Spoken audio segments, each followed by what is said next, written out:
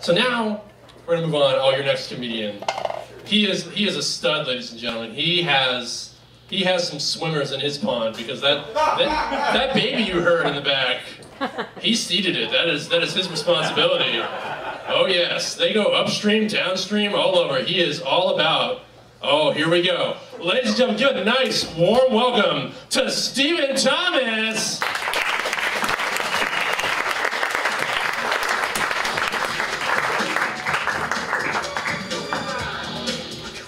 Thank you. Give it up for Jefferson Mars. He's the guy dressed up as the primary colors. Jefferson Mars' wardrobe is sponsored by Crayola. Why dress like a grown-up? Crayola. So happy to be here at Hopmonk. My lovely fiance and I actually met at a different bar, but we made out for the first time for like 3 hours in like the cold in the parking lot of this bar. And I love you, baby.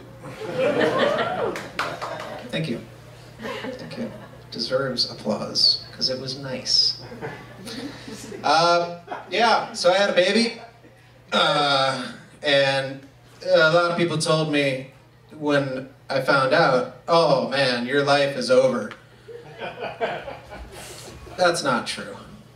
My life has been over for years.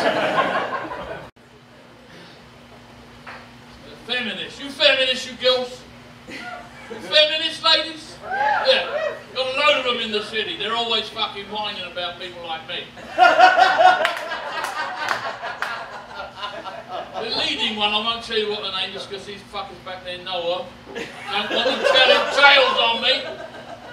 She goes, hey Griff, she said, you should really understand feminism. I know it's not your generation, but look, she said, I said, well, how am I supposed to fucking understand? She said, well, look, meditate, go inside, and find your inner woman.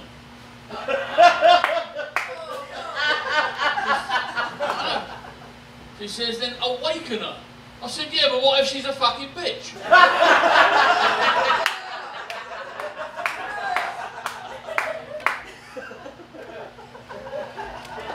Good.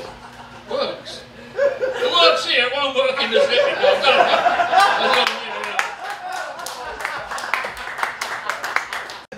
So, I have 3 older brothers, and growing up, my name was Brian, Charlie, Kenny, and I'm like, it's Megan, Dad. It's Megan. Or no balls. Because vagina. Tulips. And so this last Thanksgiving, I found out that all 3 of my brothers watched porn on our family computer. Yeah. And I was disgusted and horrified. Because it was the same computer that I, too, watched porn as a child. So, in ye old Manning family tradition, we busted out the blacklight. Yep. Tried to figure out whose goo was whose. Yeah, that's right. I told my mom that joke, and she went, Megan. Anybody else's mom make that fucking sound? Like, that should be the ringtone for when my mom calls me. With, like, the most aggressive vibrator setting. Ooh.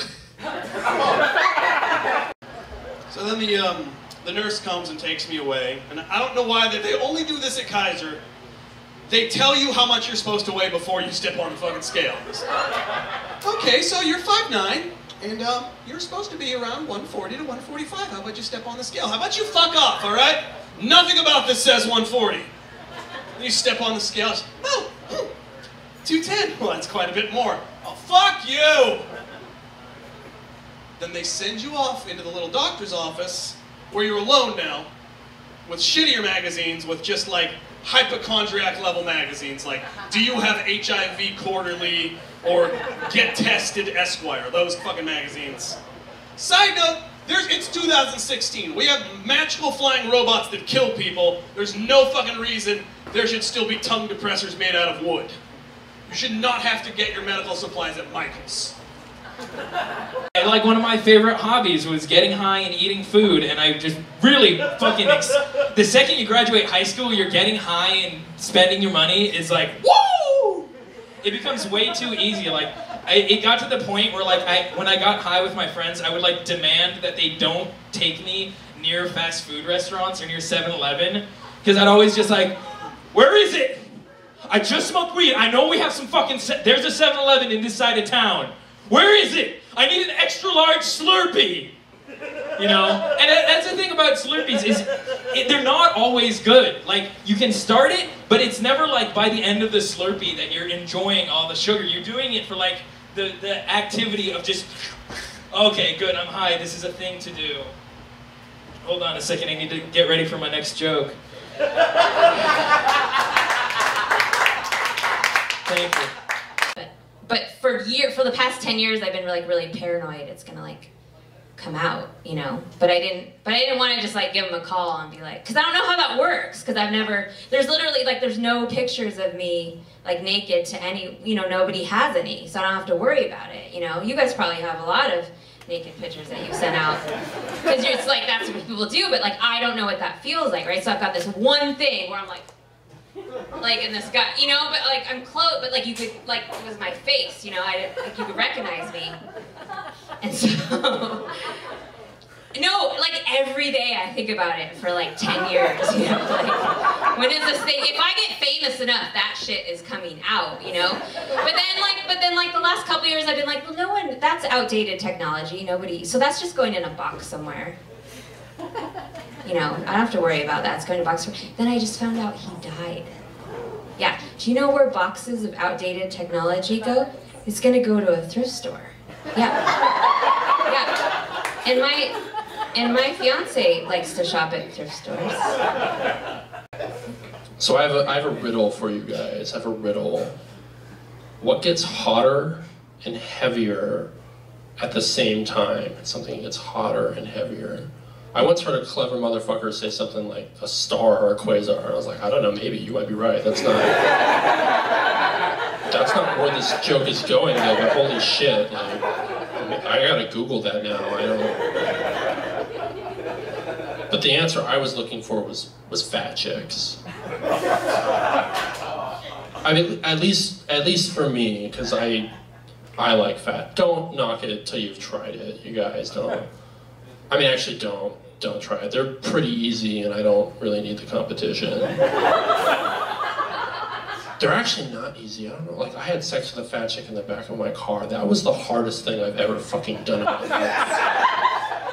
As tall as I am, as fat as she was. I don't know what came over me, but I know who came over her. Thank you very much, everybody.